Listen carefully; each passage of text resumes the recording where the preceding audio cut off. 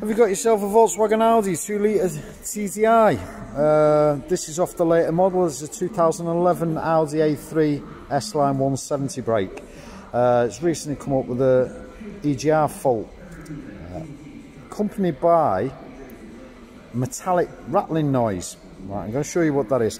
This is the EGR valve which I've stripped down, but that's all one unit. I'm going to show you what I found. Might help you and show you what causes it.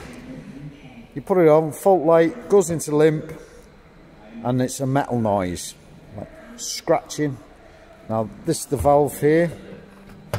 As you can see, that should open.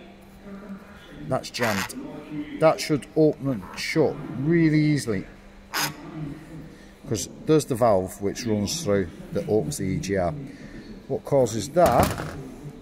Strip this off. There's a gear here. Now initially you can, if you look round, especially Polish websites, you can find that they sell the cog and this piece here. Don't bother. There's a brass little drive inside there under the circuit board, and if you listen to this, hear it? That's what's happened there.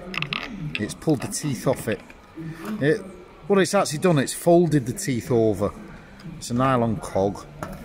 As you can see now with that, that's now nice and clean, which is the valve in there, EGR and your gate valve.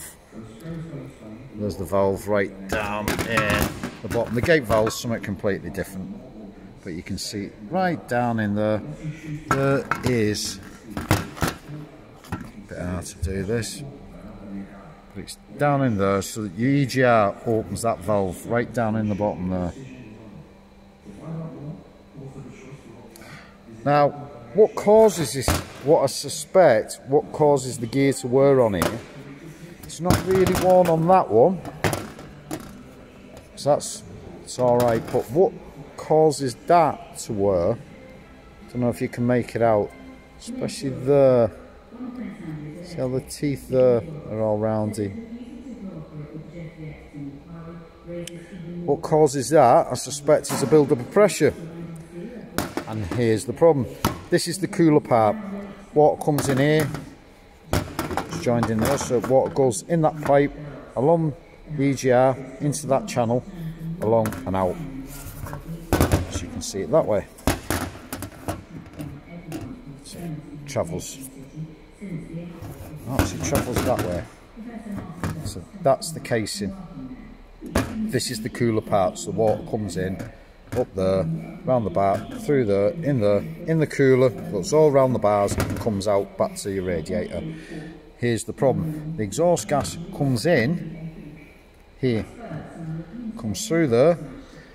If the gate valve is closed, which is normal running, it'll force the exhaust gas round, back there, into that side, and through that valve, which then comes out here and into your engine. And here's the problem that causes it.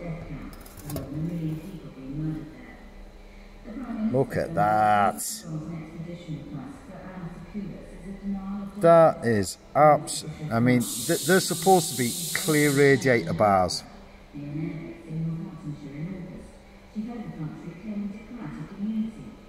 That is slightly blocked. She was actually complaining that she'd lost power. As you can see, it is absolutely rock solid. It's just solid as anything. So if you find yourself that you've got a 2-litre Volkswagen Audi Group diesel